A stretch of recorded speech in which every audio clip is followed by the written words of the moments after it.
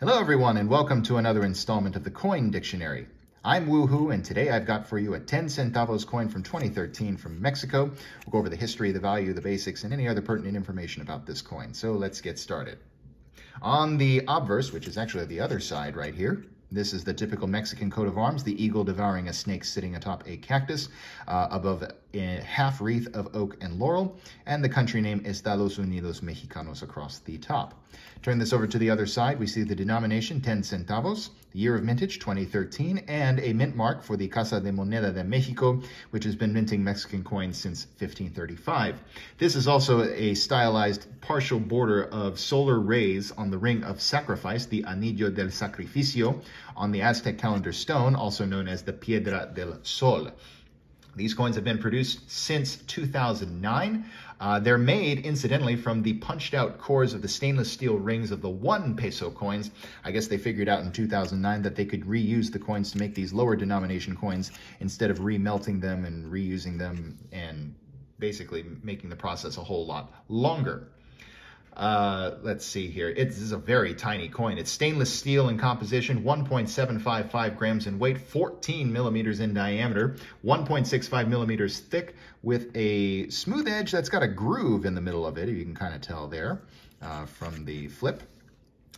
And believe it or not, this is actually a smaller version of a previous 10 centavos coin.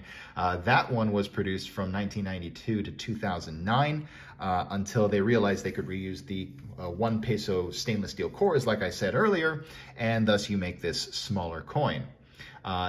It is very, very low value. It's equivalent to about half of a US cent, so you're not going to get very much value out of this, even in the most uncirculated of grades.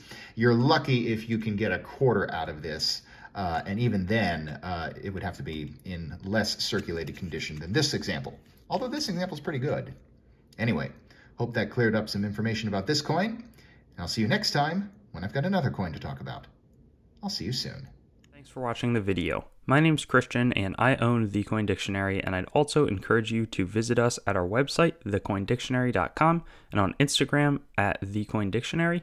And I'd also like to draw your attention to some other helpful coin resources, such as my other YouTube channel, Treasure Town, which does more in-depth videos about coins and collectibles, as well as some resources like coinmeltprice.com, which shows up-to-date precious metals pricing, as well as the melt values of the coins that you own, coinsmetalscards.com, which will both be a marketplace and a news source for coins, metals, and cards, as the name suggests, as well as whatsthegrade.com, which will develop into a stickering service for already graded collectibles.